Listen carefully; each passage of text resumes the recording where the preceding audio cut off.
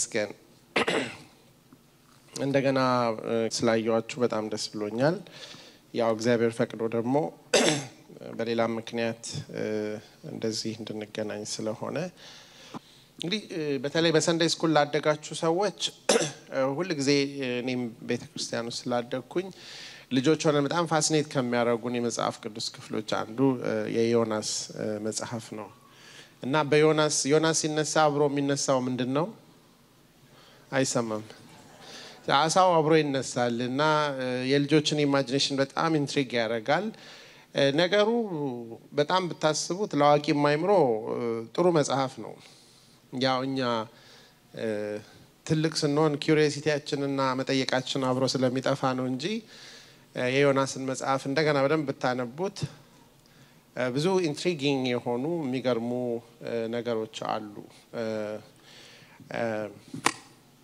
ዮናስ የሚለው ቃሉ ራሱ የስሙ ትርጉም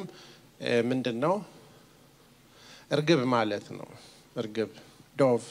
እና ዮናስ የሚለው እርግብ ማለት ነው ዮናስ ግን እርግብ አይደለም እዚህ መጽሐፍ ላይ ስታዩት እንደውም ቅድም ከኋላ መጥተው ስብከትን ርስጠው ሲሉኝ አልሰጠውም በጣም አስቸጋሪ ስለሆነ ብዬ ነበር ከፈለጋችሁ አመፀኛው እርግብ ልትሉ ትችላላችሁና ከስሙ ጋር በጣም ፓራዶክሲካል የሆነ በጣም ሪቤሊየስ የሆነ ግን ደግሞ he's very በጣም ፋሲኔቲንግ የሆነ ካራክተር ነው ዮናስ ስለዚህ ብዙ ሰዎች ዮናስን በጣም አሊጎሪካል የሆነ in real life በመድር ላይ ያልኖረ ሰው እግዚአብሔር ስለራሱ ማንነት ለማስተማር የእግዚአብሔር ልቦለድ አድርገው የሚያወሩ ሰዎች አሉ ግን ውሸት ነው ልክ አይደለም እንደሱ ዮናስ ልክ እንደኛ ተወልዶ አድጎ የኖረ ሰው ነው እሱን መጀመሪያ ፕሩቭ ለማድረግ ሞክራለሁ ከዛ በፊት ግን በአንድ ወቅት በአንድ ትምህርት ቤት ውስጥ ኤቲስት የሆነ አንድ አስተማሪ ወይም ደግሞ እንግዲህ አማኒ ነው የሚባለው ማያምን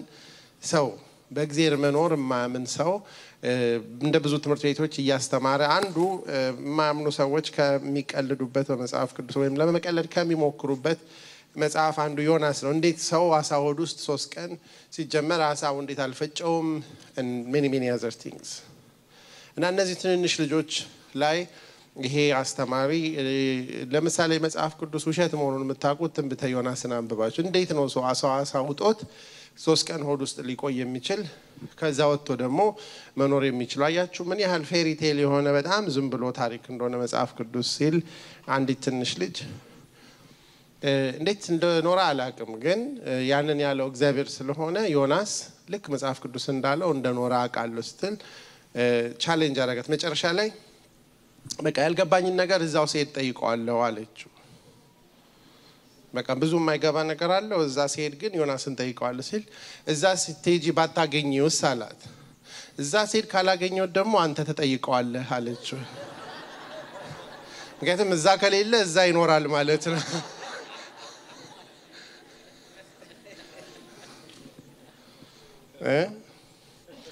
ግን ያው ዞሮ አንዱ ጋር አይጠፋም ነው እሷ የምትለው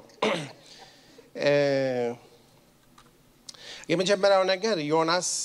መጽሐፍ ቅዱሳችን ላይ ከትንቢተ ዮናስ የዮናስ ዘመንም ለመረዳት እግረ መንገዳችንን ዮናስ ደግሞ መሬት ላይ የኖረ ሰው እንደሆነ ማወቅ ከፈለጋችሁ በሁለተኛ ነገሥት መጽሐፍ ምዕራፍ 14 ገጽ 312 በድሮ ትርጉም ከ23 ጀምሮ ቁጥር ያለው ስታነቡ እንደዚህ የሚል ሐሳብ አለ በይሁዳ ንጉስ በኢዮአስ ልጅ በአሜሲያስ በ15ኛው ዓመት የእስራኤል ንጉስ የዮአስ ልጅ ኢዮርብዓም በሰማሪያ መንገስ ጀመረ ሰማሪያ ማለት ኖርዘርን እስራኤል የነበረው እስራኤል ለሁለት ከተከፈለች በኋላ 10 ነገዶች በሰሜን ያሉት ማለት ነው እነዛ ዋና ከተማ ነው በዛ ለ41 ዓመት ነገሰ ይላል በእግዚአብሔር ፊት ክፉ ነገር አደረገ ንጉሱ ማለት ነው እስራኤልንም ካሳተው ከናባጥ ልጅ ከኢዮርብዓም ኃጢያት ሁሉ አራቀም ልክ ዳዊት የጽድቅ ስታንዳርድ እንደነበረ በእስራኤል ነገስታት ኢዮርብዓም ደግሞ የኃጢያት ስታንዳርድ ነው ስለዚህ ወደ ኢዮርብዓም የኢንክላይን ያረገ ሰው ነው ከዛ ቀጥሎ እንደዚህ የሚል ቃል አለ የጋት ፌሄር በነበረው በአማቴ ልጅ በባሪያው በነብዩ በዮናስ እጅ እንደተናገረው እንደ እስራኤል አምላክ እንደ እግዚአብሔር ቃል የእስራኤልን ድንበር ከሐማት መግቢያ ጀምሮ እስከ አረባ ባህር ድረስ መለሰ የታሰረውና የተለቀቀውም እንደጠፋ እስራኤልንም የሚረዳ እንዳልነበረ እግዚአብሔር እጅግ የመረረውን የእስራኤልን ጭንቀት አየ። እግዚአብሔርም የእስራኤልን ስም ከሰማይ በታች ይደመሰስ ዘንድ አልተናገረም፣ ነገር ግን በዮአስ ልጅ በኢዮርብዓም እጅ አዳናቸው እያለ ይናገራል። ከዛ የቀረውም የኢዮርብዓምን ነገር ያደረገው ነገር ጭከናው እንደተዋጋ የይሁዳ የነበረውን ደማስቆን ሐማትን ለእስራኤል እንደመለሰ በእስራኤል ነገስታት ታሪክ የተጻፈ ይሄን ማነብላችሁ የትንቢተ ዮናስን ለመረዳት ይሄንን ሂስቶሪካል ኮንቴክስት መረዳት አስፈላጊ ነው። በመጀመሪያ ደረጃ ዮናስ ሰው ነው፣ የነበረ ሰው ነው፣ ነብይ ነው። በጣም እስራኤል ፖለቲካሊ በጣም ትሬትንድ በሆነችበት ጊዜ እዚህ ጋር እንደሚናገረው በእስራኤል ውስጥ በጣም ትልቅ ጭንቀት ነበረ። በጣም ኤግዚስተንሻሊ ይኖራሉ አይኖሩም እንደ አገር የመኖርና ያለ መኖር ጥያቄ ውስጥ በነበሩበት ጊዜ የተነሳ ነብይ ነው። እና በዛን ጊዜ የነበሩት ደግሞ ነገስታትና መሪዎች የሚረዱ አልነበሩም። በጣም ኃጢያተኞች ስለነበሩ ይባስ እግዚአብሔርን የቀረችዋንም ትንሿን ነገር እንዲያጠፋ ፕሮቮክ የሚያደርጉ ሰዎች ነበሩ። አስቡት፣ ይሄ በምን ላይ በእንቅርት ላይ ጆሮ ደግፍ እንደሚባለው ኦልሬዲ ያለው ኃጢያት በቂ ኪሙሌትድ የሆነ ብዙ ነገር አለ። እግዚአብሔር በቃ በጽድቁ ቢመለከት ሊያጠፋቸው የሚችልበት ቦታ ላይ ነበሩ። የት ግን አሁን ያሉት መሪዎች ደግሞ ያንን ነገር የሚያባብሱ ናቸው። እና በዛን ጊዜ በእግዚአብሔርና በሰው መሃል መሆን በጣም ከባድ ኮል ነው አይደል? ዮናስ አሁን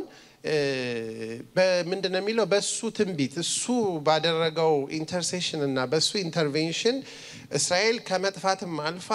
ብዙ መሬት ተመለሰላቸው ይላል። አክቹአሊ ተስፋፉ። ስለዚህ ዮናስ ከእግዚአብሔር ጋር አይ ቲንክ ፖለቲካሊ በጣም የተስማሙ ይመስለኛል አይደል?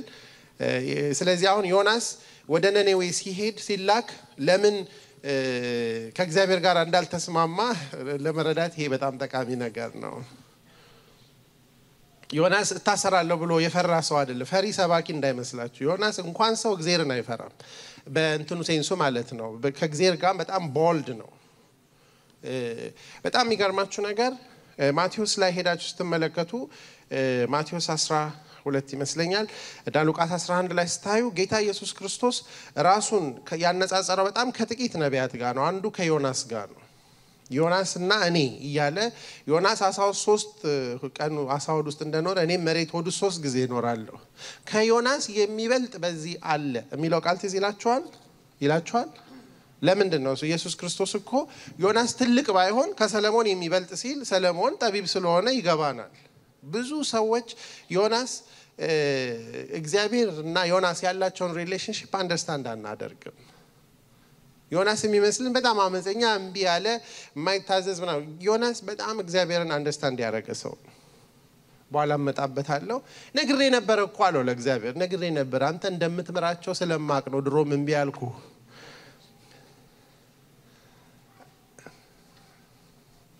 ስለዚህ ጌታ ምን ይላል በማቴዎስ 12 ላይ ያለውን ብናየው በዚያን ጊዜ ከጻፎችና ከፈሪሳውያን አንዳንዶች መለሱና መምህር ሆይ ከአንተ ምልክት እንድናይ እንወዳለን አሉት። ኢየሱስ ግን መልሶ እንዲህ አላቸው፣ ክፉና አመንዝራ ትውልድ ምልክትን ይሻል፣ ከነቢዩ ከዮናስ ምልክት በስተቀር ምልክት አይሰጠውም። ዮናስ በአሳ አንባሪ ሆድ 3 ቀንና 3 ሌሊት እንደነበረ እንዲሁ የሰው ልጅ በምድር ልብ 3 ቀንና 3 ሌሊት ይኖራል። በምድር ልብ የነነዌ ልጆች በፍርድ ቀን ከዚህ ትውልድ ጋር ተነስተው ይፈርዱበታል፣ በዮናስ ስብከት ንስሐ ገብተዋልና እነሆ ከዮናስ የሚበልጥ በዚህ አለ። የነነዌ ሰዎች ያመኑት በምልክትና በሚራክል አይደለም፣ በዮናስ ምንድነው የሚለው ስብከት። ዮናስን ሰምተውት አስቡት፣ እነኚህ ሰዎች ባይብል የላቸውም፣ they not የእግዚአብሔር ሰዎች አይደሉም፣ ምንም ባክግራውንድ የላቸውም። they don't care። የራሳቸው አምላክ አላቸው፣ የራሳቸው ስርዓት አላቸው። እና ምናልባት ባክግራውንድ የነነዌን ሲቪላይዜሽን አሲሪያን ስታዩ በዓለም ታሪክ ውስጥ ከተነሱ 3 በጣም ጨካኝ የነበሩ ኢምፓየሮች አንዱ ናቸው። ማለት እግዚአብሔር እነዚህን ሰዎች ነነዌ በ3 ቀን ትገለበጣለች ሲል ሲሪየስ ክፋታቸው ወደፊት ወጥቷል ነው የሚለው። ማለት ምን ያህል ክፉ ቢሆኑ ነው ስላስታስቡ ሰዎችን በጦር ሜዳ ከማረኩ በኋላ ዝም ብለው አይደለም የሚገሏቸው። ሹል እንጨት ይተክሉና እንዲህ ነው የሚሰኳችሁ እንጨቱ ላይ እና ትሞታላችሁ። እንደ እንትን ነው የሚሰኳችሁ፣ እንደ ሽሽ ከባብ ነው የሚባለው that's how much ጨካኝነታቸው አሲሪያንስ በመጡበት ቦታ ሁሉ ሰዎች ቴሮራይዝድ ነው የሚሆኑ ስለዚህ በቁጥራቸው ብዛት ሳይሆን በጭካኔያቸው ትልቅነት ነው ዓለምን ቴሮራይዝ ለዚህ ነው ዮናስ አንዱ ከእግዚአብሔር ጋራ እንደነዚህ አይነት ሰዎችን ማጥፋት ነው እንጂ እንዴት ነው እሱ የንሳ ከሰበከ ንሳ ይገባሉ ንሳ ከገቡ ይምራቸዋል ያቃል ፕሮሰሱ ስለዚህ ከዮናስ በስተቀር ምልክት አይሰነ ክፉና አመንዝራ ትውልድ ምን ይፈልጋል አለ ምልክት ከስብከት የተሻለ ወይም ከመልእክት የበለጠ ምልክት ሊኖር አይችልም የነነዌ ህዝብ ተነስተው በዚህ ትውልድ ላይ ምን ያረጉበታል አላቸው ይፈርዱበታል ምክንያቱም ያንን የእግዚአብሔርን ድምጽ ሰምተው ምን ስላረጉ ንስሐ ስለገቡ እናንተ ደግሞ ንስሐ አልገባም አልመለስም የምትሉት ለማን ነው ከዮናስ ለሚበልጣው ነው ከዮናስ ስለዚህ ዮናስ ትልቅ ሰው ነው ማለት ነው እዛው ላይ ነው በዮናስ ስብከት ንስሐ ገብተዋል ይላል እነሆም ከዮናስ የሚበልጥ ከዚህ አለ ንግስት አዜብን በፍርድ ቀን ከዚህ ትውልድ ጋር ተነስታ ትፈርድበታለች የሰለሞንን ጥበብ ለመስማት ከምድር ዳርቻ መታለችና እነሆም ከሰለሞን የሚበልጥ በዚህ አለ ንግስት ሰባ ከምድር ዳር መታ ይሄንን ሰለሞንን ጥበብ ሰምታለች ዮናስ ደግሞ ከሌላ ካልቸር መጥቶ ስለሰበካቸው ስላመኑ ንስሐ ስለገቡ ይሄንን ትውልድ ላይ ምን ያደርጋሉ አለ ይፈርዳሉ ከዮናስም ከሰለሞንም የሚበልጥ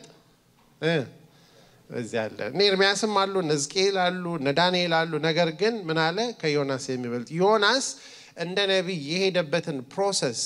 ትንቢተ ዮናስን እንደገና እንድታነቡት ነው ኢንቫይት ማረጋችሁ ዛሬ እንትን ካልነው በኋላ ዮናስ የሄደበትን ፕሮሰስ ከእግዚአብሔር ጋር the whole nature እንዴት አድርጎ ዮናስ ከእግዚአብሔር ጋር አይደለም ከጠቅላላ ከኔቸር ጋር ሁሉ ነው የተላተመው because he is a significant person ዮናስ supposedly እርግብ የመንፈስ ቅዱስ ምሳሌ ነው ዮናስ የተሰጠው ማንነቱ የሰላም መልእክተኛ ነው wherever የእግዚአብሔር ሰላም መታወጅ ባለበት ቦታ ለማወጅ የቃል ኪዳን እስረኛ ነው ነገር ግን የፖለቲካ አጀንዳውና የህይወት ጥሪው ሲጋጭበት ታያላችሁ እዚህ ቀደም ያየነው ክፍል ላይ ዮናስ የሆነው ነገር ምንድነው እሱ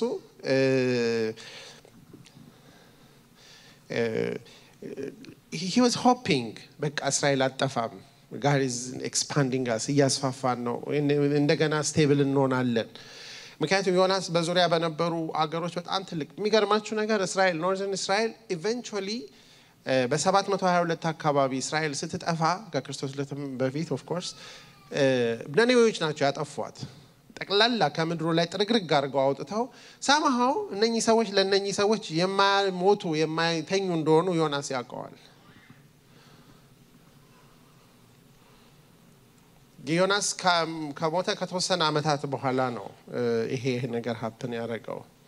እና ዮናስ ነነዌዎች እንዲጠፉ በጣም ይፈልጋል ግን ችግሩ ምንድነው መሰላችሁ እናንተ ምንም አይነት አጀንዳ ቢኖራችሁ የእናንተ አጀንዳ ሳይሆን የእግዚአብሔር አጀንዳ ነው መፈጸም ያለበት አሁን በብዙ ጉዳዮች ላይ ምናልባት ዘልዮድ አፕሊኬሽን ባልገባም በብዙ ጉዳዮች ላይ የእግዚአብሔር አጀንዳና የኛ አጀንዳ ከሀገር ሊሆን ይችላል ከበጣም ፐርሰናል ከሆኑ ጉዳዮች ሊሆን ይችላል ሲጋጭባችሁ ወዴት ነው የምትሄዱት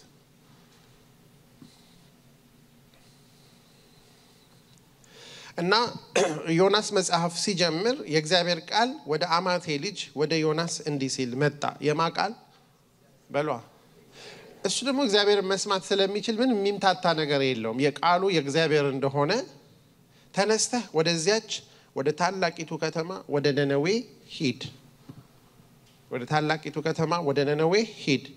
ክፋታቸው ወደፊት ይወጣልና በእርሷ ላይ ስበክ ዮናስ ግን ከእግዚአብሔር ፊት ወደ ተርሴስ ይኮበልል ዘንድ ተነሳ ወደ ኢዮጴም ወረደ ወደ ተርሴስም የምታልፍ መርከብ አገኘ ከእግዚአብሔርም ፊት ኮብልሎ ከእነርሱ ጋር ወደ ተርሴስ ይሄድ ዘንድ ዋጋ ሰጥቶ ወደ እርሷ ገባ የት መሄድ እንዳለበት ያውቃል ምን ማለት እንዳለበት ያውቃል ለማመናገር እንዳለበት ያውቃል ማንደላከው ያውቃል ነገር ግን መሄድ አልፈለገም በጣም የሚገርማችሁ ነነዌ ኖርዝ ኢስት ነው ወደዚህ ነው ነነዌ እንግዲህ ኖርዝ ወደዚህ ነው በእናንተ ወደዚህ ወዴት ነው ካናዳ ውስጥ ኖርዝ እኔ ያያችሁ ከአዲስ አበባ ነው ምለክ ኖርዝ ኢስት ወዴት ነው እንደ ዮናስ ሄድኩት ማለት okay basically ነነዌ ኖርዝ ኢስት ነው ማነው ነነዌ ተርሴስ ደግሞ ያሆኑ ስፔን አካባቢ ያለ ነው የሚባለው ሳውዝ ዌስት ነው ከዚህ ዮናስ ራንደም ላይ አይደለም የገባው በፍጹም ተሳስቶ እንኳን ነነዌ እንዳይሄድ አድርጎ ነው የተሳፈረው ማለት ነው he took a ship that goes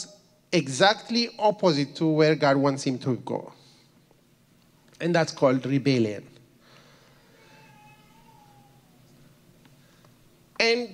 ከራሱ ዋሌት ከፍሎ ነው ዋጋ ሰጥቶ ገባ ነው ማለት he doesn't mind ወዳልተላከበት ቦታ ዋጋውንም ለመክፈል he was ready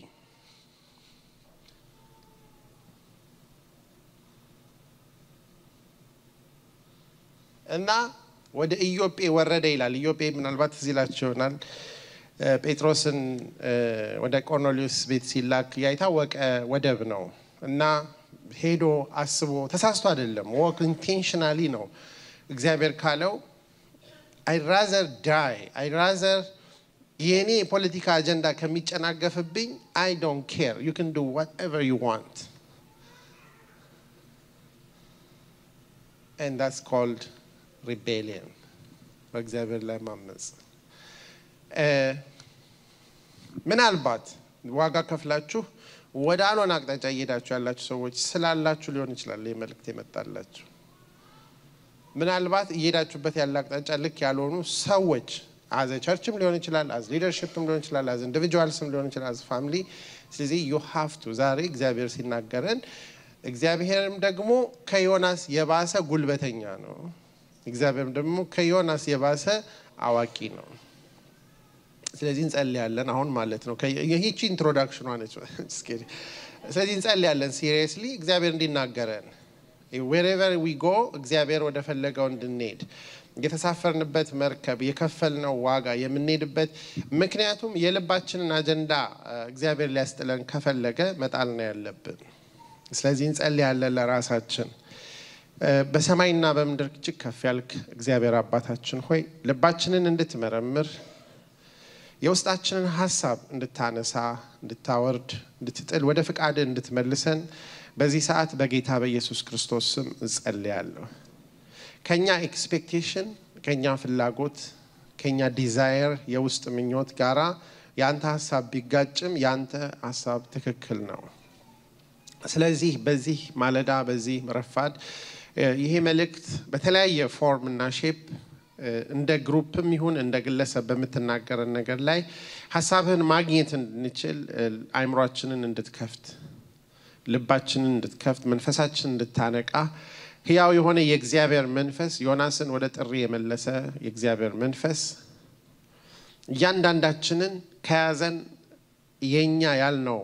እኛ እንዲሆን ከምንፈልገው የልብ ፍላጎታችን ጋራ ፊት ለፊት ኮንፍሮንት እንድታደርገን በጌታ በኢየሱስ ስም እንጸልያለን ይሄ መጽሐፍ ያለ ምክንያት አልተጻፈም ዛሬ ደግሞ ፍሬሽ በሆነ መንገድ መንፈስ እንዲያስተምረንና እንዲያሳየን እንጸልያለን በጌታ በኢየሱስ ስም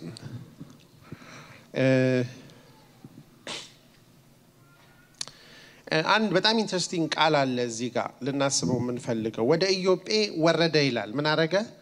በሏ አንድ በሉ ከዛ ደግሞ መርከብ ውስጥ ከገባ በኋላ ዮናስ ከተሳፈረ በኋላ ሰው ብዙ በሚተራመስበት ጊዜ እቃቸውን ሲጥሉ ነፍሳቸውን ለመዳን ሲሞክሩ ቁጥር 5 መጨረሻ ላይ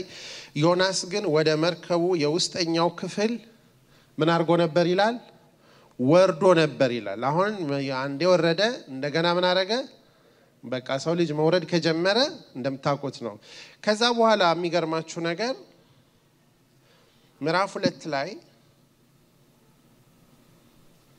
ቁጥር 6 ወይም 6 እና 7 ስታይ ውሆች እስከ ነፍሴ ድረስ ከበቡኝ ጥልቁ ባህር በዙሪያዬ ነበር የባህሩም ሳር በራሴ ተጠምጥሞ ነበር ወደ ተራሮች መሰረት በሏ ወረድኩ በምድርና በመወርወሪያዎቿ ለዘላለም ተዘጋሁ አሁንም ወደ ምድር መሰረት ማለት ባህር ውስጥ ከጣሉት በኋላ አሳው ከዋጠው በኋላ መውረዱ አልቆምም ሰው ከእግዚአብሔር እስኪስማማ ድረስ ይወርዳል ፕላስ ይዋረዳል ምንም መውጫ የለም የቁልቁለት ጉዞ ነው ዮናስ የጀመረው እዚህ ጋር ስትመለከቱት ተነሳ ዋጋ ከፍሎ ገባ ወደ ኢትዮጵያ ወረደ ወደ ተርሴስ ተነሳ ግን የሚገርማችሁ ነገር ብዙ ሰዎች በዮናስ መጽሐፍ ላይ የሚመለከቱት ተአምራት አሳው ሞአቱና አሳው መጥፋቱ ነው ግን በዮናስ መጽሐፍ ላይ አትሊስት 7 በጣም ትልልቅ ሚራክሎች ሀፕን አድርገዋል ሶዛት እግዚአብሔር ዮናስን እየተከታተለውና መንገዱን እያየ እንደሆነ እንዲረዳ በመዝሙር 139 ላይ ሄዳችሁ ስትመለከቱ የሚገርም መዝሙር ዳዊት ይዘምራል ምንድነው እሱ የሚለው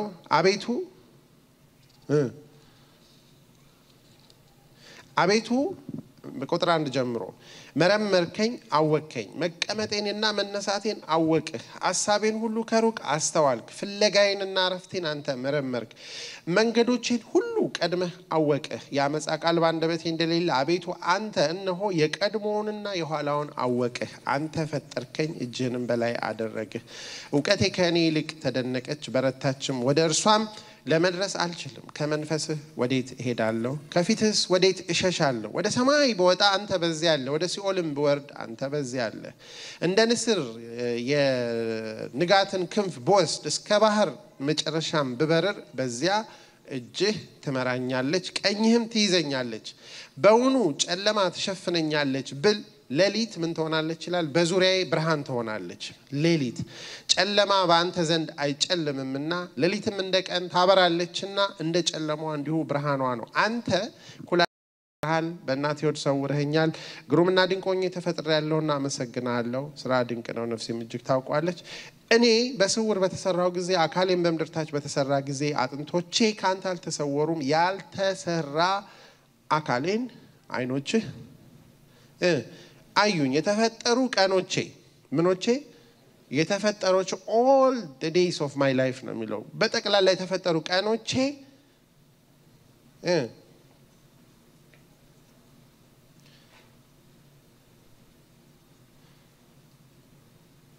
የተፈጠሩ ቀኖቼ ሁሉ ምን ሆኑ ይላል አንድስ እንኳን ሳይኖር በመጽሐፍ ተጻፈ ምን all the days of my life ገና ምንም ሳይኖር እንግዲህ ምን ልብላችሁ ነው ወደዚህ እየወረዳችሁ ስትመለከቱ ይሄ በጣም እግዚአብሔር this much ነው የሚያቀን መነሳቴን መቀመጤን ፍላጎቴን ብበርር ብን everything you know and የትም ብሄር ካንተ ላመልጥ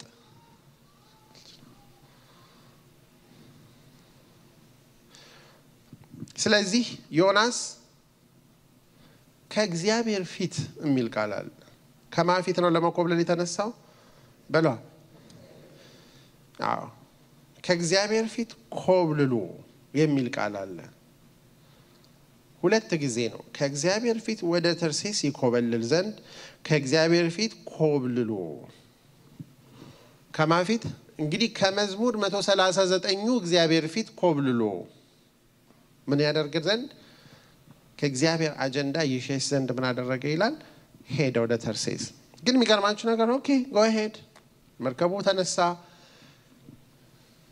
እንትኑ አሪፍ ነው ዮኒ አይ ቲንክ በጣም ደክሞታል ይመስለኛል በቃ ተገላገለ እግዚአብሔር ያለው በነነዌ ሳይድ ነው እሱ ደግሞ ወደ ተርሴስ ሄዷል ግን የሚገርማችሁ ነገር ወዲያውኑ ከእግዚአብሔርም በባህሩ ላይ ምን አረገ ይላል ታላቅ ንፋስ አመጣ በባህሩም ላይ ታላቅ ማዕበል ሆነ መርከቢቱም ልትሰበር ቀረበች ስለዚህ እግዚአብሔር ምን አመጣ ባህር ማዕበል አመጣ እና የሚገርማችሁ ነገር ሰዎቹ ተጨንቀው እዛ ውስጥ ያሉት መርከበኞቹ ተሳፋሪዎቹ በቃ መርከቡን ለማተፍ ህይወታቸውን ለማተፍ ሲራወጡ እሱ አንድ ስቴፕ ወርዶ ለጥ ብሎ ተኝቷል አውቆ የተቀሰተኛ ምን ያረጉት ነው የሚባለው ቢቀሰቀሱት አይሰማም ማለት ሌላው ሰው ለህይወቱ በሚጨነቅበት ጉዳይ ማለት ለመሰላቸው እንደናው ዮናስ ፈሪ ስለሆነ አይደለም ነነዌ መከራ ያስሩኛል በሰብክ ቅድም እንደተባለው አይነት እንትን ስደት ፈርቶ አይደለም በጣም ደፋር ሰው ነው ሰው እንደዛ ሲጨናለጥ ብሎ ተኝቷል who cares እንደው ማን አንተ እኛ እዚህ እናደርግኛ ቃችንን ስንጥና አትሊስት እንኳን ቃባጥል ለምን አጸልይም ተነስተምናም ሲል who are you ለምን ማን አንተ ማለት I think መርከበኞቹ እንደዛ ሲፈሩ እሱ ለጥ ብሎ ሲያንኮራፋ ሳይሆን this guy must be somebody አይደል ሲሉት ማን ሲሉት ማንነኝ እንዳለ ነው በጣም የሚገርማቸው እኔ ዕብራዊ ነኝ ባህሩን ብሎ ነው የጀመረው የብሱን የፈጠረውን የሰማይን አምላክ ስራህ ምንድነው ሲሉት እኔ ስራዬ እሱን ማምለክ ነው እሱ ደግሞ ባህሩንም ፈጥሯል የብሱንም ፈጥሯል ሰማዩንም ፈጥሯል ያው እሱ ሁሉ ጋር እንዳለ ያውቃል ማለት ነው አማኝ ሲያምጽ አስቸጋሪ ነው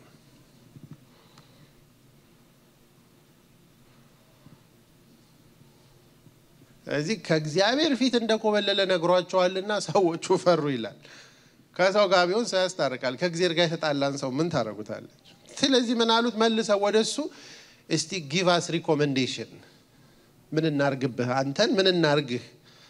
ማለት ኖርማሊ እኮ ሌላ ጊዜ ቢሆን አንስተው ነው የሚወረውሩት ግን ይሄ ሰው እየተጣላው ከማጋ ነው ቢወረውሩት ደግሞ እግዚአብሔር አንስቶ እነሱንስ ቢወረውራቸው ስለዚህ እስቲ ንገረን እኛም ሴፍ እንድንሆን አንተን እግዚአብሔር እንደረገ ያርግህ ሲሉት ምን እንዳላችሁ ታውቃላችሁ እዚህ ነው ቀላል ነው ይሄ ሁሉ ነገር የደረሰባችሁ በእኔ ምክንያት እንደሆነ ስለማቅ just pick me up throw me I rather be thrown into the ocean than go and preach to Nineveh ማለት ለአገሩ ያለው ፍቅር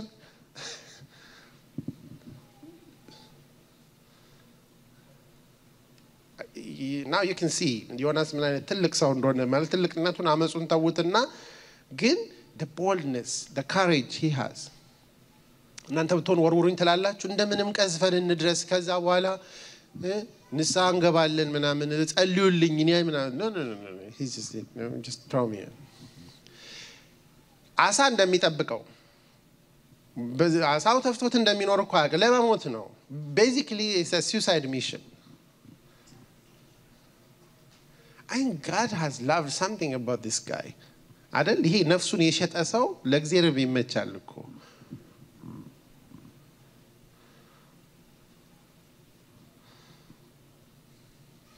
ስለዚህ ጸልዩ ማከራቸው ነው እሱን ለማትረፍ ምንትኑ መርከቧ ምን ማለት ጀመረ ሲቲቲቲቲቲ መሰባጅም ባል እንግዲህ ልንወረውረው ነው አንተ ኳስህን ውሰድልን ብለው ወረወሩት ልክ ሲወረውሩት ባህሩ ምን አለ ይላል ስለዚህ መርከበኞቹ በእግዚአብሔር አመኑ ስለተሳሉ ስለዚህ ዮናስ እንኳን ሰብኮ አምጾ ራሱ ሰው ይድናል ማለት ነው ማለት ምን ማለት መሰላችሁ በጣም ኦቴንቲክ የሆነ ላይፍ ያለው ሰው ነው he doesn't እንትና ያረግም ነፍሱን ለማዳን ብሎ አይሸካከትም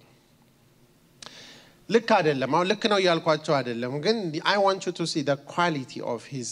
authenticness his oneness ወጥ የሆነ ሰው ነው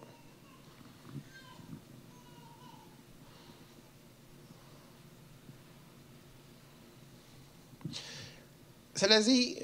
ቁጥር 15 ላይ እንደምታዩት ባህሩ ጸጥ አለ ሰዎቹ እግዚአብሔርን ፈሩ መስዋዕት አቀረቡ ስለዚህ በየሄደበት ቸርች ያቋቋመ ቀጠለ ማለት ነው በጣም የሚገርማችሁ ነገር እግዚአብሔር ፈንድ ያላረገውን ትሪፕ ስትሄዱ ፈንድ ካላረገው ስትመለሱ ፈንድ የለም ስለዚህ እግዚአብሔር መመለሻ መርከብ ሳይሆን ያዘጋጅ ሌላ ትራንስፖርት ተዘጋጅቶለታል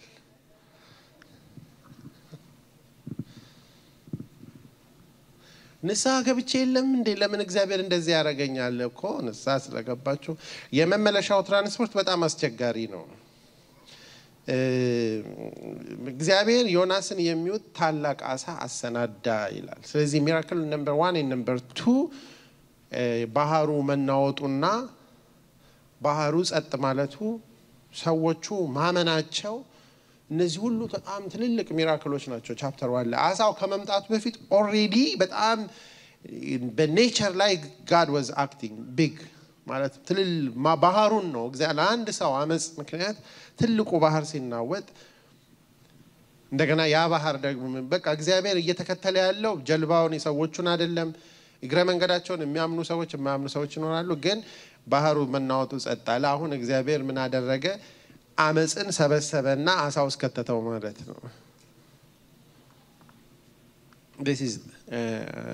ሌላው ሚራክል ስለዚህ ዮናስም 3 ቀን እና 3 ሌሊት በአሳው ሆድ ውስጥ ነበረ አሁን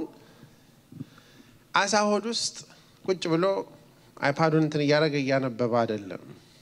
ምናነበው ከዘመረው መዝሙር አሳ ሆድ ውስጥ በጣም in a very different አይቶት ማቀው ኤክስፒሪየንስ ነው ለምን እግዚአብሔር እንደዚህ አይነት ኤክስፒሪየንስ ውስጥ እናስገባው እናያለን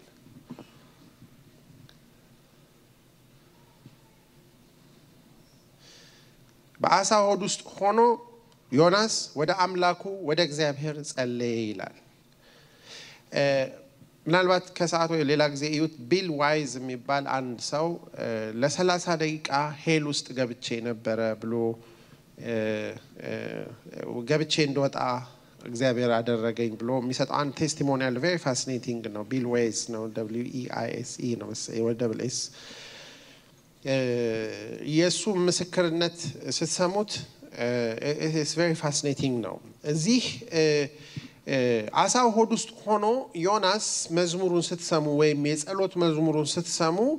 ቦዲው አሳው ሆድ ውስጥ ቢሆንም ዮናስ ግን ሌላ ኤክስፒሪየንስ ነበረ የነበረበትን ቦታ ሲናገር አጭር ስለሆነች እናስ ምን ይሆነ ነበር ምን ያያረገ ነበር ምን ኤክስፒሪየንስ ውስጥ ነበረ ዮናስ የሚለው እንድናስበው ነው እንደዚህ ይላል በመከራዬ ሳለሁ ወደ እግዚአብሔር ወደ አምላኬ ወደ እግዚአብሔር ጮኩ በመኔ በመከራዬ እርሱም ሰማኝ በሲኦል ሆድ ውስጥ ሆኜ ጮኩ የት ነው ያለው ዮናስ በሏ ስለዚህ ዮናስ አካሉ አሳ ሆድ ውስጥ ቢሆንም እግዚአብሔር ቦዲውን ፕሪዘርቭ ለማድረግ ነው እንጂ አሳውን ይተቀበበት እግዚአብሔር የኃጢአት ደሞዝ ምን እንደሆነ እንዲያይ ዮናስን ወዴት ወስዶት ነበር ወደ ሲኦል ሆድ ጌታ ራሱ እንደ ዮናስ እኔም በመድር ልብ ውስጥ አይደለም ይላል ለሶስት ቀን ዮናስ ክራይስት ኤክስፒሪየንስ ያደረገው for the sake of the Nineveh ሄዶ በሁለተኛው ሲሰብክ የዚህ ያየውን ኤክስፒሪየንስ እነኚህ ሰዎች ቢጠፉ it's not about politics it's about ነፍስ ለዚህ ነው እግዚአብሔር መጨረሻ ለአንተ ለአንድ ቅል እንደዚህ መከራን የምትበላው እኔ 120,000 ሰዎች አላዝንም አያሳዝኑኝም እነኚህ ሰዎች እኮ ቢጠፉ የት እንደሚገቡ ታውቃለህ ምክንያቱም ዮናስን እግዚአብሔር የፈለገው ኦኬ you want to know good ብሎ ሲኦል ውስጥ ከተተው for 3 days የነበረው ነው በሲኦል ሆድ ውስጥ ነው በመድር ልብ ውስጥ ነው ስለዚህ ዮናስ ሰውነቱ ተቀምጦለታል እንደ ልብስ ተጣጥፎ አሳው ሆድ ውስጥ አሳው ዳይጀሽኑ እንዳይሰራ እግዚአብሔር የቆለፈው ይመስለኛል የማይፈጭ ምግብ ስለሆነ ጾም ጸሎት ላይ ነው አሳው አይ ቲንክ ሲተፋው በጣም በደስታ ነው ተገላገልኩ አሁን እስቲ አንዳንድ ጊዜ የማይበላ ምግብ ስትበሉ እንዴት ነው ማስወጣት እንደምትፈልጉ ማለት ነው አሳው የሚለው አሳው ዮናስን አድርሶ አስቀመጠው አይደለም ተፋው ነው የሚለው go out ምናምን ማለት ይሄ አመፀኛ ሆዴን በሽተኛ አርጎት እንደማለት ነው ልክ ሰዎቹ እሱን ባህሩ ሲጥሉ እንደተገላገሉት አይ ቲንክ አሳውም የተገላገለ ይመስለኛል ሌላ very fascinating ነገር የምታዩት ነነዌዎች ከሚያመልኳቸው አምላኮቻቸው አንዱ አሳ ነባሪ ነው የእግዚአብሔርን ሴንስ ኦፍ ሂውመር ስታዩ በእነሱ አምላክ ነው ያደረሰላቸው መልእክቱን that is one of their gods ብዙ አምላክ አላቸው አንዱ አሳ ነባሪ ነው እና እንደውም የሚባለው አሳ ነባሪ ወደ ሲገባ ትንሽ አሲዱ ነካክቶት ነበር ልብስ ሌላ ልብስ የለውም ታውቃላችሁ እንደኛ ኬሪዮ ምናምን ይዞ አይሄድም ስለዚህ 3 ቀን ሙሉ በአሳ ነባሪ ጨጓራ የታሸ ልብስ እንዴት እንደሚያምርበት አስቡ ሻርፕ ሆኖ ስሊክ ሆኖ ነው ሄደው ማለት እንደሚባለው ብዙ ሳይመላልጠው አይቀርም አሲዱም ትንሽና ስብከቱ በጣም ምን ሆነ ነው ሲሉት አሳ ነባሪ ወዱስ ለምን እንደ ስብከት ጎዞን ስለዚህ ስለዚህኛ ምን እናድርግ this god ለራሱ ነብይ እንዲሆነ ለኛማ ተብሎ ናሽናል ኮንፌሽን ስለዚህ እዚህ አሳ ሆድ ውስጥ በጥልቁ ምን ይላል በሲኦል ሆድ ውስጥ ሆኜ ጮኩ ቃሌን አደመጥክ ወደ ጥልቁ ወደ ባህር ውስጥ ጣልከኝ ፈሳሾች በዙሪያዬ ነበሩ ማዕበልህና ሞገዱ ሁሉ በላይ ያለፉ እኔም ከዓይንህ ፊት ተጣልኩ ነገር ግን ወደ ቅዱሱ መቅደስ ደግሞ መለከታለሁ አልኩ ውሆች እስከ ነፍሴ ድረስ ከበቡኝ ጥልቁ ባህር በዙሪያዬ ነበር የባህሩ ሳር በራሴ ተጠምጥሞ ነበር ወደ ተራሮች መሰረት ወረድኩ ማለት በቃ the deep of the deep ማለት ነው በመድርና በመወርወሪያዎቿ ለዘላለም ተዘጋው ይሄን እንድትሰሙት ፈልግ ሲኦል ውስጥ መግባት እሳቱ አይደለም ዋናው ነገር መዘጋቱ ነው you have no hope ምንም ነገር ማሰብ አትችሉም there is no hope አሁን እኛ ተስፋ ውስጥ ሆነን ስለ ተስፋ ማጣት የምናወራው ሰዎች suicide ሲፈጽሙ it's not the problem it's not even the depression that makes them kill themselves it's the hopelessness አንድ ሰው በዲፕሬሽን ውስጥ ሆኖ I am hopeless ካላችሁ there is a high chance የመሞት ሰው hopeless ካልሆነ ራሱን አይገልም it doesn't matter what kind of illness it is ስለዚህ ሁሉ ጊዜ helplessness hopelessness emptiness ሰዎች በቃ ምንም ነገር ማየት ሲያቀታቸው ያን ጊዜ they have to be in a very protected environment እግዚአብሔር ይሄንን ሰው እዚህ ቦታ ሲያስገባው ሲኦል ውስጥ መግባት ትልቁ ነገር በቃ ተዘጋብኛል ለዘላለም ተዘጋው there is no way out እንደሱ ምን ማለት እንደሆነ ከፈለጋችሁ ጨለማ ክፍል ላይ ሰው ቆልፋችሁብኝ ሂዱ ስልክም የላችሁ ምናምን እንዳላችሁ በጣም that's very even very it's bad it's bad ስለዚህ ምን ይላል እዚህ ውስጥ ተቆለፍኩኝ በቃ ማንም ቢጮ የሚሰማው የለም ስልክ አይደወልም it's locked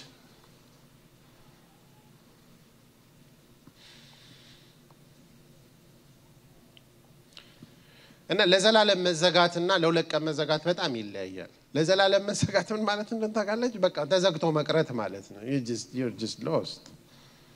መጮህና አለመጮህ ምንም ዲፈረንስ የለውም there's no difference መታወሩት ሰው የለም ምንም የምትጠብቁት ነገር የለም and then you live on and on ይሄ ሲገባን ነው ደህንነት ገባን የሚባለው ከዛ በኋላ ነው አንተ ግን አቤቱ አምላኬ ህይወቴን ከጉድጓዱ ህይወቴን ነው የሚለው አሁን it's about life ህይወቴን ከጉድጓዱ አወጣ ነፍሴ በዛለችብኝ ጊዜ እግዚአብሔርን አሰብኩት ጸሎቴም ወደ አንተ ወደ ቅዱሱ መቅደስ ገባች ከንቱነትንና ሐሰትን የሚጠብቁ ምህረትን ትተዋል ወይ ምህረታቸውን ትተዋል እኔ ግን በመስጋና ቃል ሰዋልሃለሁ የተሳልኩትንም ከፍላለሁ የደህንነት ከእግዚአብሔር ዘንድ ነው አሁን እቺን አረፍተ ነገር እንድትገባው ነው እንግዲህ እግዚአብሔር ይሄን ሁሉ መንገድ ያስኬደው ደህንነት ከማን ነው ደህንነት በፖለቲክስ አይደለም ደህንነት ማለት security safety being well በቃ ደህና መሆን ማለት ነው ለዚህ ነው ማርቆስ ላይ ለዘላለም ደህንነት የሆነውን ወንጌል ከፀሐይ መውጫ እስከ መግቢያው ድረስ ምን አረገው ይላል በእጃቸው ላከው ለምን ይሆነውን ለዘላለም ደህንነት ደህና መሆን የሁሉ ነገር ኮር ነው ደህንነት ትምህርት ምናምን ስንል አሁን በጣም ወደ ዶክትሪን ወደ ሪሊጅን ስለኝ there's nothing ሰው እኮ ደህንነቱን ለማረጋገጥ የማያረጋው ነገር የለም እና ምን አለ ደህንነት ከየት ነው የሚገኘው አለ በሏ ደህንነት ከእግዚአብሔር ዘንድ ነው እኔም ደህና የምሆነው እስራኤልም ደህና የምትሆነው ነነዌም ደህና የምትሆነው ሁሉም ደህና የሚሆነው ከማን ነው ለዚህ ነው እቺ ሴት ሁሉ ደህና ነው አለች ለምን እግዚአብሔርን ስላመነች ነው እንጂ ሁሉ ደህና ስለሆነ ደህንነት ከማ ስለሆነ ወደ ኢሳይ ሮጦች ኢልሳን ፍለጋ አይደለም ከእግዚአብሔር ጋራ ደህንነት እንዳለ የልጇን ደህንነት ከእግዚአብሔር ነው ያገኘችው ደህንነት ከእግዚአብሔር ዘንድ ነው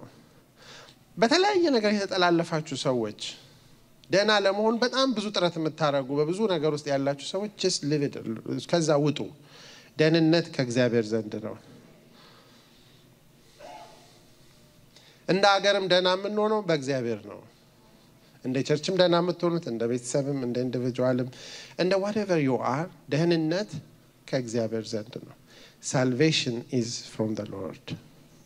እቺ ስትገባው አሳውም ግራጁዌሽኑን በማስመልከት ወደ ምድር ደረቅ ቦታም ትቶ ምን አረጋው ተፋው በጣም የሚገርማችሁ ነገር ወደ ተርሴስም ቢሄድ አሳው እግዚአብሔር ጂፒኤስ ሰጥቶ ስለነበረ ወዴት ነው ሄደው ተርሴስ ተፋው አይልም የት ነው የተፋው ወደ ነነዌ አቅጣጫ ቀረብ አድርጎ የቀረውን በግሪድ ተብሎ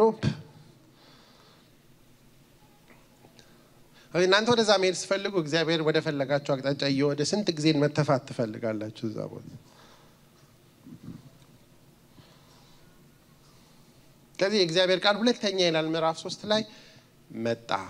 እዚህ ቻፕተር ላይ ብዙ ሚራክሎች አሉ አንዱ አሳ ዋጣው አሳው ተፋው ነው ብዙ ጊዜ ምን ከዛ በላይ ግን ዮናስ ሞቶ ነው የተነሳው ልክ ኢየሱስ ክርስቶስ ሞቶ ስለሆነ የተነሳው ዮናስ ስጋው አሳ ነበር ነፍሱ በሲኦል ወድ ስለዚህ ይሄ ሰውዬ ሞትን ቀምሶ ነው የመጣ ስለዚህ የሞትን ዋጋ የተረዳ ሰው ነው የህይወትን ዋጋ ህይወቴን ከጉድጓዱ አወጣህ ማለት ሞቼ ነበር ምንድነው ትልቁ የትንቢተ ዮናስ ሚራክል ሪዘሬክሽን ነው ትንሳኤን ተለማምዶ ነው የወጣው አመሳችሁ ትንሳኤ ስለዚህ የዮናስ ትልቁ ደህንነት ከእግዚአብሔር ዘንድ ነው ሞቼ የተነሳው ስለዚህ he is now living his second life second chance ስለዚህ እግዚአብሔር ምን አለ መጨረሻ ላይ ባለፈው የነገርኩን ነገር ንገራቸው ምንም እግዚአብሔር ሐሳቡን አይቀይርም መልእክቱም ዶክትሪኑም አልተቀየረም የምነግረን ስብከት ስበክላት ስለዚህ ዮናስ አሁን ምንም አልተናናለም ቀጥ ብሎ ገባ የሶስት ቀን መንገድ ነው ከተማው አሁን he is a testimony ሰባኪ ብቻ ሳይሆን ራሱ ስብከት ነው አይደል አለባበሱ ስብከት ነው አነጋገሩ ስብከት ነው ማለት he is very profound ምክንያቱም አንድ ቀን ሰብኮ በሰሚ ነው ንጉሱ ራሱ the whole city was held in the fear of God በእግዚአብሔር ፍርሃት ውስጥ ወደቀች ከተማዋ በጣም የሚገርማችሁ ነገር እስራኤል የፈለጉትን ቢያደርጉ ከነነዌ አይተርፉም ነበር ነገር ግን በዮናስ ስብከት ምክንያት እነዚህ ሰዎች ንስሐ ገብተው for the next at least የሚባለው መጽሐፍ ቅዱስ ሰዎች ሲናገሩ 50 years ነነዌ እስራኤልን በፍጹም አልነኳቸው የሚገርማችሁ ነገር እኛ ተዋክተን ጠላቶቻችን ወድቀው ወይ እንዲኖርስ በሳቦታጅ ከመናደርገው ነገር እግዚአብሔር በሚሰራው ስራ ሴኩሪቲያችን ይከበራል ለዚህ ነው እስራኤሎች ለሚቀጥላም ሳይዋጉ በሰላም ኖሩ ግን በራሳቸው ኃጢያት ነው እንጂ የጠፉት እግዚአብሔር መጨረሻ ላይ በጀጅመንት እንትን ያረጋቸው ትንቢተናው ማንበብ ትችላላችሁ ነነዌንም እግዚአብሔር እንዴት እንዳጠፋት ከ50 ዓመት በኋላ እነሱም በጣም ረብሻቸውን እንደገና ስለጀመሩ እግዚአብሔር ነነዌንም አጠፋ እስራኤልን በነነዌ እንደጠፋ ይስተያላችሁ ነገር ግን የዮናስ ስብከት ለእስራኤልም መድኃኒት ነበር ስለዚህ ሰበከ የሚገርማችሁ ነገር የነነዌ ሰዎች አመኑ ይላል ለጾም አዋጅ ነገሩ ማቅለበሱ ንጉሱ ማቅለበሰ እንሰሳው ጾመ ሰው ጾመ በእጃቸው ካለው ግፍ ይመለሱ አለ ንጉሱ ሰዎች ሁሉ ከክፉ መንገዳቸውና በእጃቸው ካለ ምን ማለት ነው እሱ አንደኛ የእግዚአብሔር ኮንቪክሽን ኃጢያታቸውን አሳይቷቸዋል ሁለተኛ ኃጢያተኛ እንደሆኑ ያቃሉ የፈለገ ነገር ቢያደርጉ አሁን መሰላችሁ ቲሞቴዎስ ሌላ የሚለየው በብሉይ ኪዳን ውስጥ only book ምናልባት እስራኤል ለአህዛብ የተጠራች መንግስት እንደሆነች አይቀበሉ ሁሉን ሰው ሪጀክት ይሄ ግን this prophet was sent to the Gentiles ለአህዛብ መንግስት የተላከ ብቸኛ ማለት ነው እግዚአብሔር እኛን እንጂ በቃ እግዚአብሔር ለኛ የሚመለከተው ለሌላው የማይመለከተው ከዚህ መንገድ እግዚአብሔር ምናምን ነው እግዚአብሔር በሁሉም ጉዳይ ላይ ያገባዋል እግዚአብሔር የፍጥረት ሁሉ አምላክ ነው እግዚአብሔር የሰዎች ሁሉ አምላክ ነው እግዚአብሔር ካናዳን የሚያገባዋል ሳውዲ አረቢያ ያገባዋል እግዚአብሔር ስለ ሁሉም መንግስታት ያገባዋል መልእክት መላክ ከፈለገ ደግሞ ሁሉም ይሰሙታል እዚህ ቦታ ላይ ኃጢያተኛ እንደሆነ አውቀዋል መጾም እንዳለባቸው አውቀዋል መጸለይ ይሄን ሁሉ የሶስት ወር ትምህርት ተምረው አይደለም የአንድ ቀን ስብከት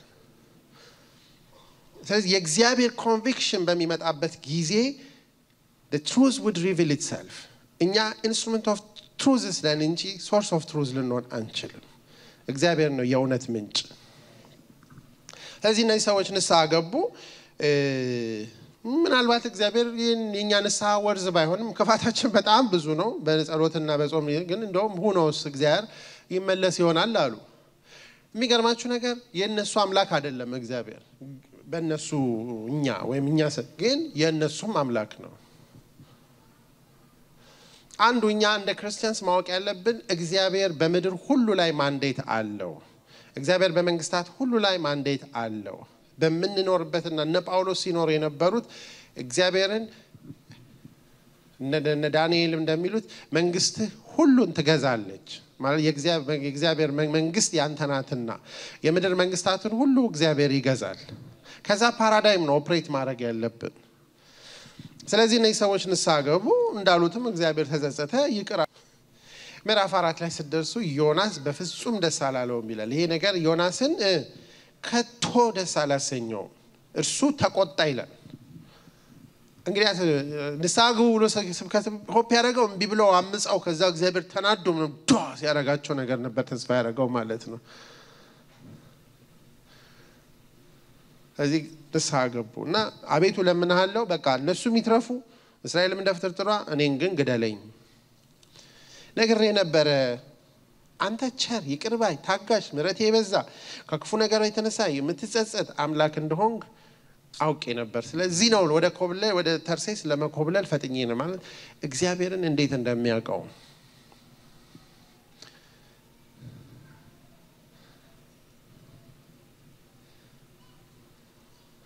እዚህ እግዚአብሔር ምን አለው አቤቱ ህይወቴን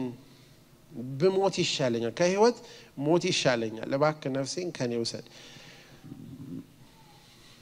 አሁን ምናልባት ከህይወትና ከሞት ሞት የምትመርጡ ሰዎች በሆኑ ነገሮች ታስቡ ሰልፊሽ ስለሆናችሁ ነው ያ ምናልባት እንግዲህ እናንተ አይገባ ምናምን ልትላላችሁ እንደፈለጋችሁ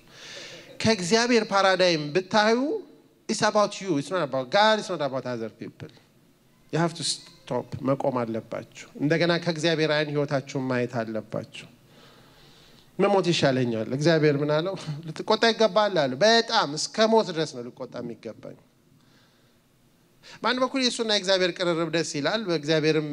በጣም ቶለሬት እንደሚያረጋው እንደ ጓደኛ እንደሚያየው ስታዩ it's amazing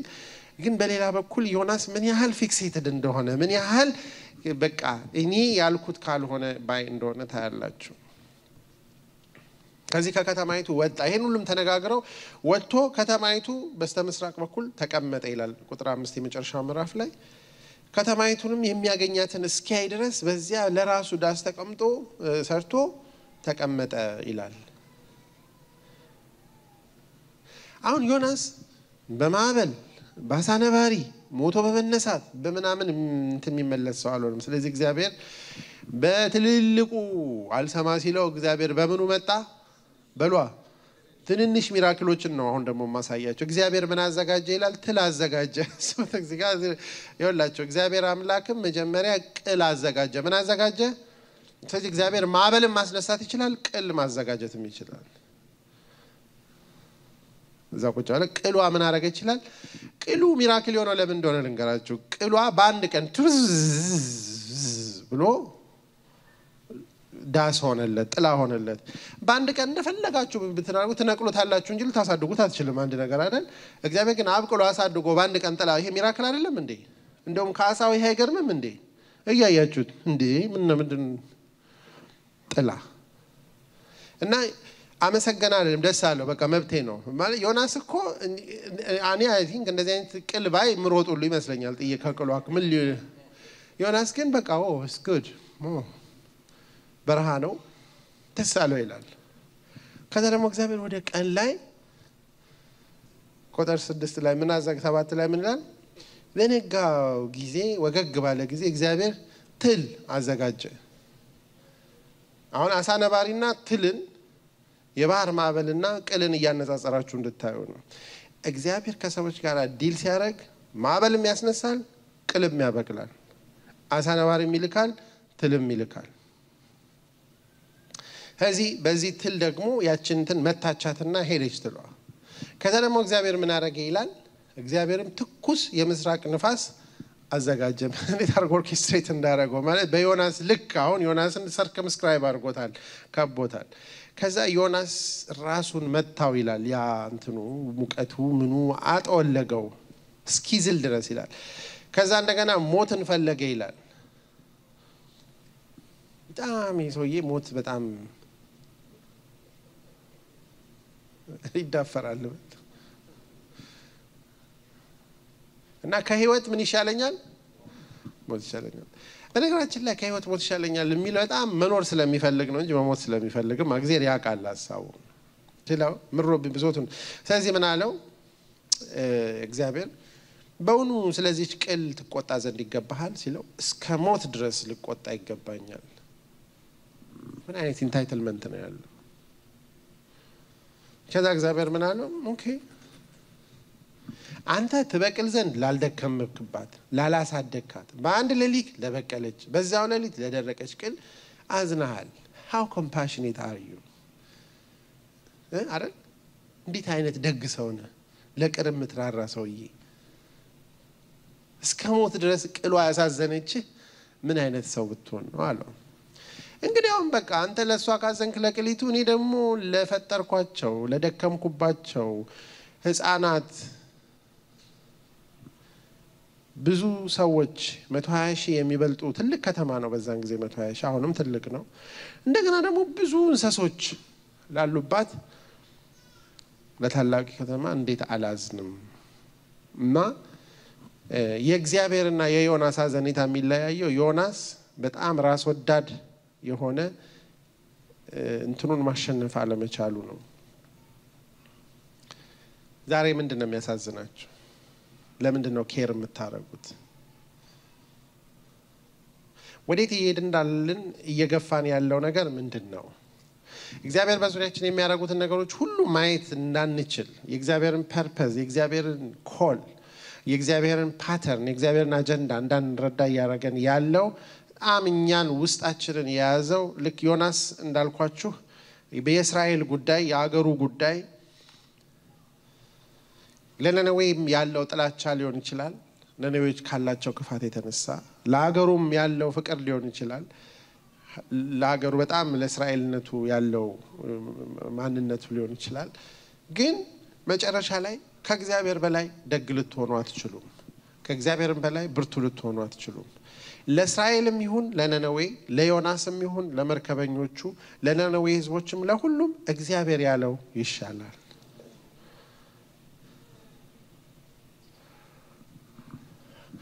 ዛሬኛ እንደቀላሉ የምንረዳውን መረዳታችንን የብዙ ሰዎችን ህይወት ማዳን የሚችል ነው እኛ ግን በራሳችን በጣም ከመዋጣችን በኑሯችን በኤክስፔክቴሽናችን እግዚአብሔር ብሎኛል ከምንለው መሆን ከምንፈልገው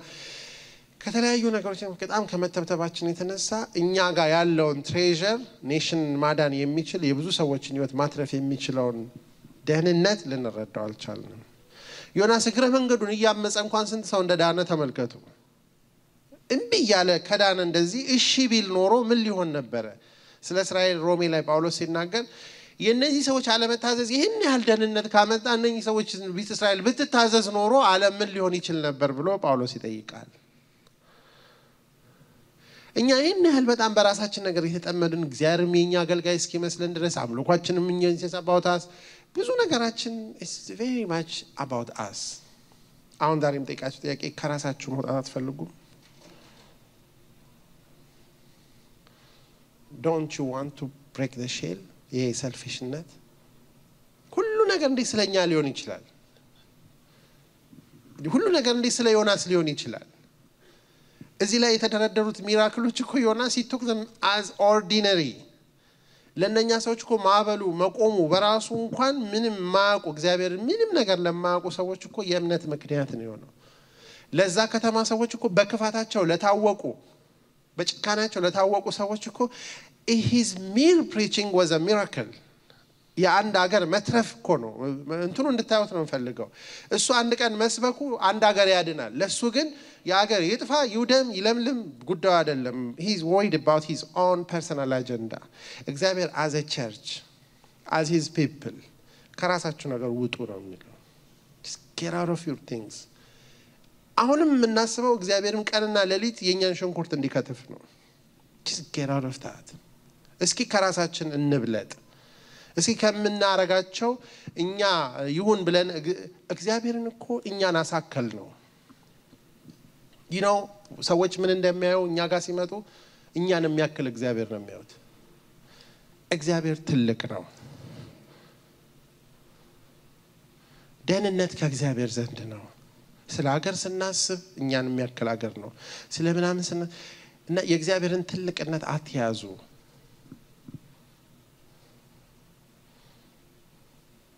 ዮናስን እኮ ፓስታነቦች ሁሉ ነገር ልሙት ግደለኝ እንትን አርገኝ this is about him እና በዚህ ጊዜ እግዚአብሔር እንዳይሰራ ትልቁ እንቅፋት የሆነበት ምክንያት ደህንነታችንን እንኳን የኛ የሆነ መገልገያ ያረግ ነው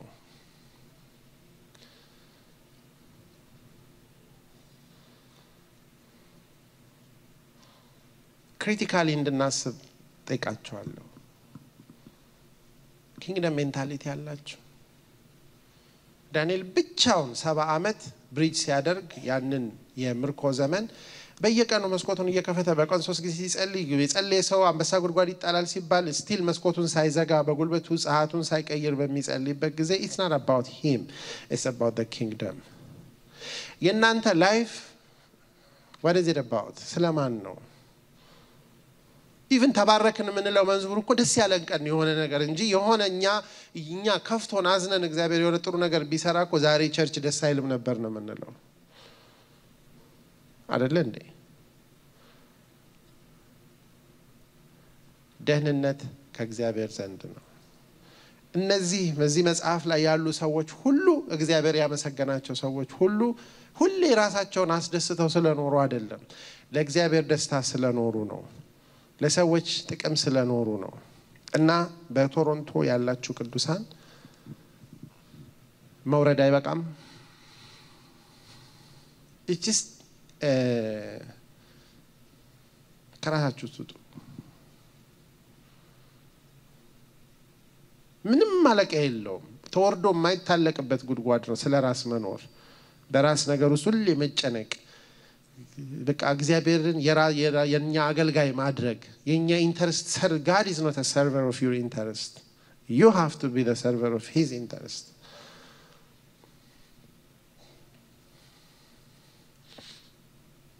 ደህንነት ከእግዚአብሔር ዘንድ ነው። እርግብ ከሆናችሁ እንደ እርግብ ኑሩ።